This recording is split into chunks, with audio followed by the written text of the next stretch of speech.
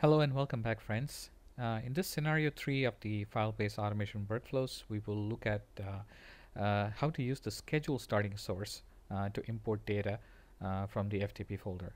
So first we will look at the compressed and encrypted data file.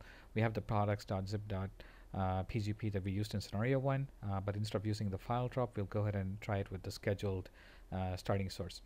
Now, one advantage of using the schedule source, starting source, is that you get this option called run once, which you don't get with the file drop.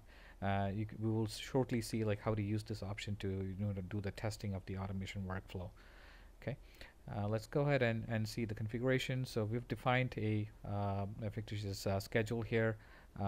We have actually seen how to define the schedule starting source in one of our previous videos, so I'll go out from there, and we've kept it as pause because we're not going to run this on the schedule. We're going to test it using run once later. Okay, the file transfer will be the first activity that we're going to do. It's going to take the encrypted and zip file. You will unzip it and decrypt it, and then the file location is going to look for is the default import folder on the enhanced FTP. Okay, so let me cancel out of there. The second one is the import file. This is the same import activity that we did in the scenario 1. So as you can see, the advantage of configuring it and storing it as an import activity, you can reuse it in multiple automation workflows. We used it in scenario 1, now we're using it in scenario 3 as well, right? So it looks for the products.csv file from the safe house, and then it updates the product catalog data extension. Okay, so that's about the configuration part. Let's go ahead quickly make sure our product catalog data extension is empty. Yet record commit is 0, and then in the activity tab there's previous run, so we can ignore that for now. Ensure our email address is updated. We can go ahead and click run once.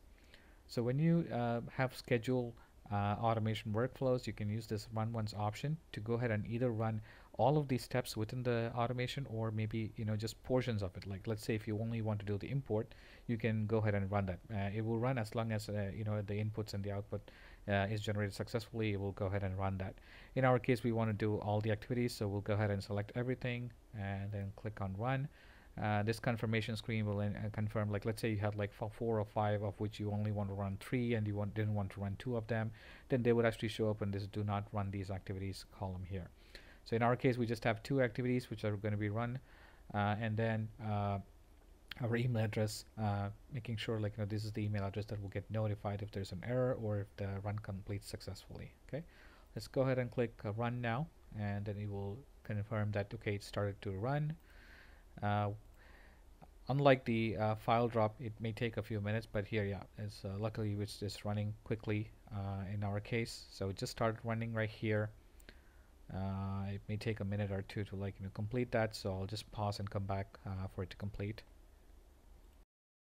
Alright folks, so there you see that both the activities have been completed, the file transfer and the import file. So let's go ahead and confirm it was product catalog was 0.